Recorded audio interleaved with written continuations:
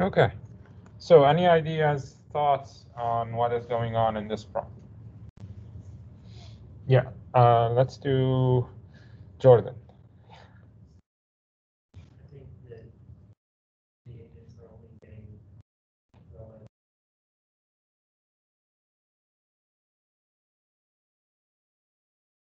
Okay. Okay. So you're saying that the agents have not produced yet, or did they produce? They did produce, but eventually it gets to a point where a smoker is doing something that hasn't been produced. Okay. So the trick is that that's close enough, right? So the smokers, the agents don't run until the smokers have run. And the smokers are stuck somewhere waiting on something, maybe a missing ingredient, maybe something else. And then the agents are blocked and the smokers are blocked. Now, the second half of the question is, what are the smokers stuck on?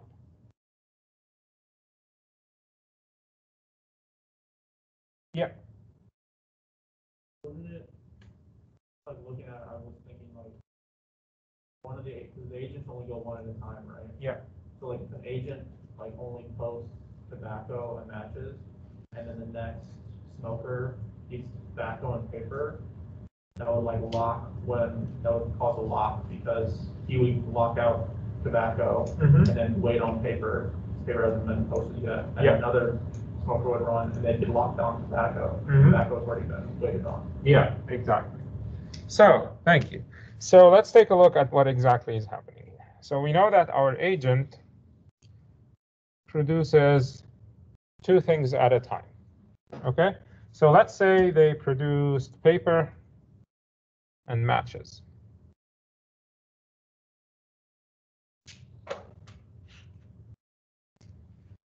So recall we have three smokers, smoker 2, smoker 3. So smoker 1 has the paper, smoker 2 has the tobacco, and smoker 3 has the matches. So let's say the moment the agent has put the matches on the matches on the table, agent 1 or smoker 1 was able to grab a hold of the matches. Okay? Now what smoker 1 needs next is tobacco. But we don't have any tobacco. So we're gonna suck. S1 is waiting for tobacco while holding the matches. Right? So what's gonna happen next? Who else needs paper? Both S2 and S3. Let's assume that S3 gets the paper. So S2 gets the paper. S2 has tobacco, S2 has paper, they need matches, but the matches are held by S1. So we are stuck in this case where S1 is waiting for tobacco, but we don't have any tobacco. S2 has paper and tobacco, but they don't have any matches because S1 has the matches. So S2 is stuck, S1 is stuck, S3 is stuck because there's nothing else left to do for them. Right? There's nothing on the table. So they're unfortunate, but they're waiting for new ingredients.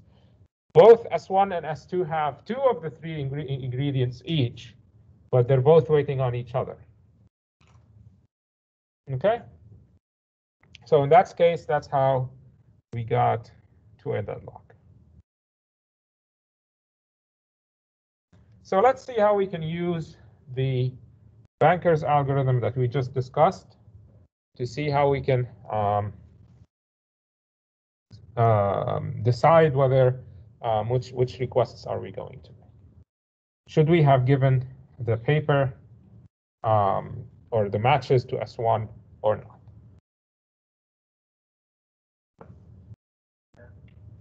Say that again? No, we shouldn't because we don't have everything it needs. Yeah, exactly. So so the request, let's go ahead. Request is S1 requests paper. So we're gonna request matches.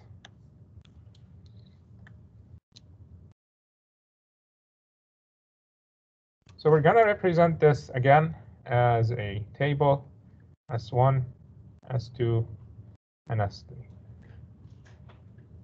So what the banker's algorithm is going to do is going to say, assume we give the request to S2. So we have here paper,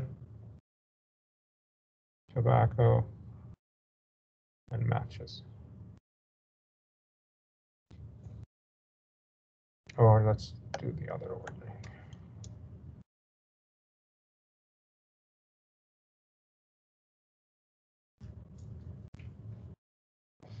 Okay, so S1 is going to request for matches. So let's assume we give it to it. We haven't given anything else to any other smoker. For it to run, S1 needs so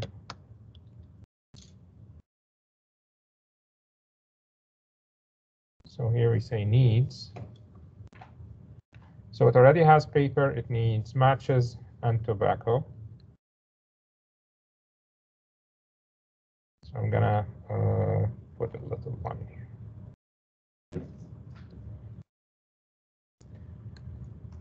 Then S2 already has tobacco, so it only needs paper and matches. S3 already has matches, so it only needs paper and tobacco. Okay, is this matrix clear? Okay, so now it's gonna, what do we have available left? Oops. We call that the free. We only have, we produced matches and paper. We gave the matches to S1, so we only have paper left. So the OS is going to ask itself this question. Is this a safe state to be in? Right? So it's obviously not a safe state. Right? Because S1 requested matches. It needs paper. So I can't give it to them. Oh, sorry, it has paper. So my resource is not useful because they don't need any paper. They need tobacco to run, but they can't run. If S2 wants to run, then again, I can't give anything to S2 because I can give them the paper, but that's pretty much useless, right? And S3 can't actually get anything. So this is a not safe state. So S1's request is denied. And this is how the banker's algorithm works. Every time you make a request, the operating system is going to run this algorithm. It's going to ask itself, is this a safe state or not? Can I get out of this pickle or can't I? If the answer is no, it's going to deny your request. Yeah. So does it ask paper is a safe state before it gives matches to S1? Yes. Yeah. So it kind of simulates what's going to happen if I give you the request. If it leads to a bad state, then it's going to deny the request. So let's take another case where S2 requests for paper.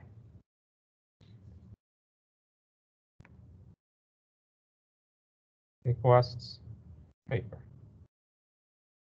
So S2 requests paper means we are here, 1, 0, 0, S1, 0, 0, 0, S3, 0, 0, 0.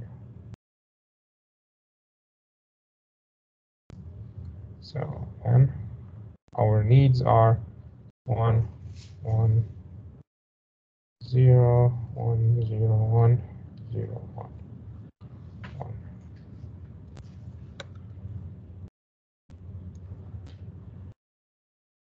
Paper, matches, tobacco, paper, tobacco. And our available or free is now the matches. Now, when this request is, when S2 makes the request for paper, the OS is going to ask itself, is this a safe state to be in? If the state is safe, then it's going to grant this request. The OS is going to look at this Can it lead to a safe state? Is there a safe state that I can get to from this state? And it's going to look at, well, S2 requires matches. I do have matches, so I can give matches to S2. S2 can complete, then my agents can run again, right? So in that case, it's going to say safe state and access or request granted. So it's going to grant S2's request. Now, the next thing that's going to happen is either S2 is going to make a request for matches. In that case, we're all good. Or S1 is going to make the request for matches. But we already know that we're going to deny S1's request for matches. So in this case, we know that the only possible way that the OS is only going to guarantee one possible execution path, which is S2 smoking. In this case, we don't have any problems. We can solve any deadlock issues that we have. So in a sense, we're preemptively checking each request if we're going to get any deadlocks. If the answer is no, we grant those requests. If the answer is yes, we block those requests. So now the question is this practical? So what do you think?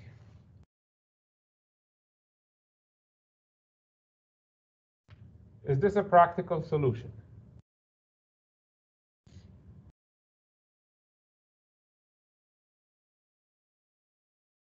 Yeah. I guess like small agencies can be more bigger ones. Yeah, exactly. So here becomes an issue of performance. And performance under the banker's algorithm is bad. So if you want to take a look at the, this is going to be O of m plus n squared, I think. So it's quadratic, right? Now, quadratic is okay. You don't have to worry about these things. So if quadratic is okay for small pieces, but remember, this is happening at each and every request. So every time you call some wait, every time you call mutex lock, this is going to happen. So imagine how many times you call some wait or some post on the lifetime of a process, right? Now imagine this other condition case. We have a huge database. We have a lock on each row in that database. And then I have a web server that's servicing requests from that database. I got 1,000 requests at the same time. This means I'm going to have to check 1,000 of these operations at the same time. And that's not going to be feasible. So in a sense, this is good theoretically. It's nice theoretical tool.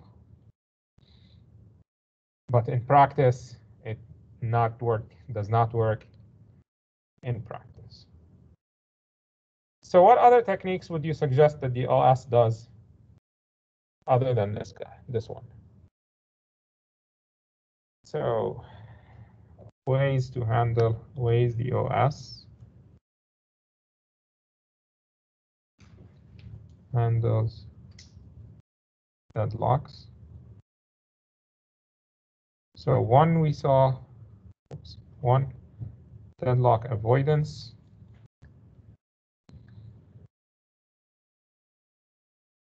So we introduced the banker's algorithm. But we saw it's not very practical. So what other techniques would you think the OS can do? Yeah. We do the opposite, so we wait until we get a deadlock, and then if we get a deadlock, undo it, and then maybe run the banker's algorithm then just once to get us out of the situation. Yep, exactly. So what the other technique is basically called deadlock detection and recovery. So basically, when we get to a state where a lot of threads are sleeping, we run the banker's algorithm to detect if we run the detection half of the banker's algorithm to detect if there is a deadlock or not. If there is a deadlock, then we must initiate a recovery approach. One of those recovery approach would be just kill all the processes involved in the deadlock, right? One other approach would be, try killing one of them or two of them and see if that helps. If it helps, then we're good. If it doesn't, then we have to kill more threads and more processes. What potential problems do you think can arise from this approach?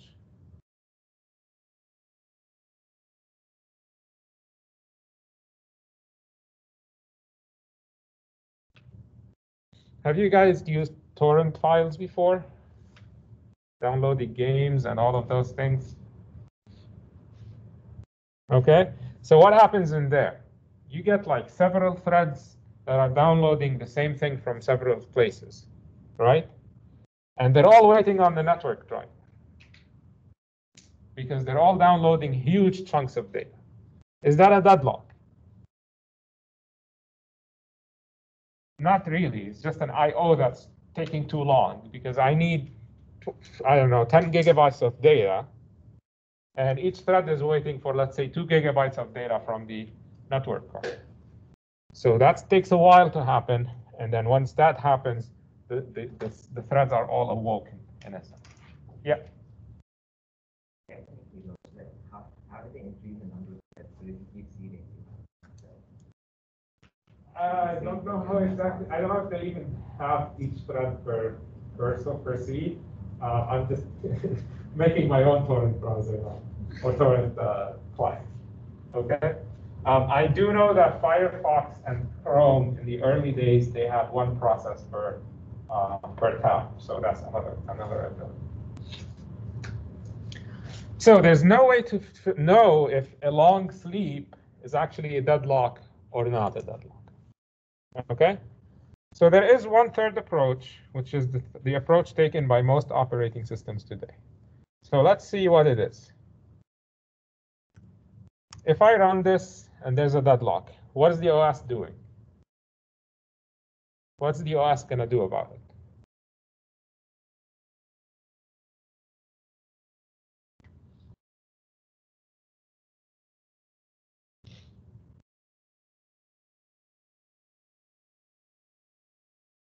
If I say I leave this running till tomorrow's class and I come back in, would anything change?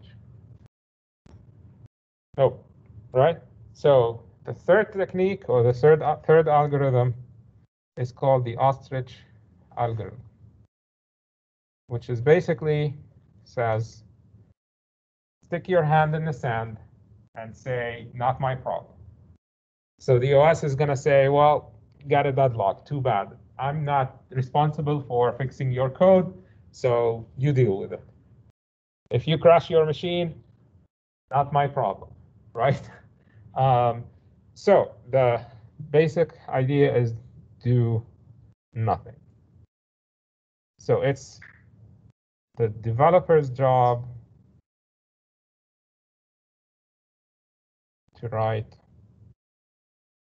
deadlock-free code. Okay, so those are the three ways in which the operating systems or modern operating systems can take care of deadlocks. Usually, most of them go for option number 3 and say it's the responsibility of the user to make sure that the developer to make sure that their code is deadlock free. All right, questions? So tomorrow we're gonna just quickly solve the cigarette smokers problem and figure out how do we solve that problem and think about it, because it's not an obvious solution. And then we'll start our talk about virtual memory, which is the next big module of our class. After that, the last week, we're going to be talking about operating system security, doing some fun stuff in there. So that's the outline of the rest of the course. See you tomorrow. So we don't have a it's going to be due Wednesday, but we're going to solve it tomorrow in class.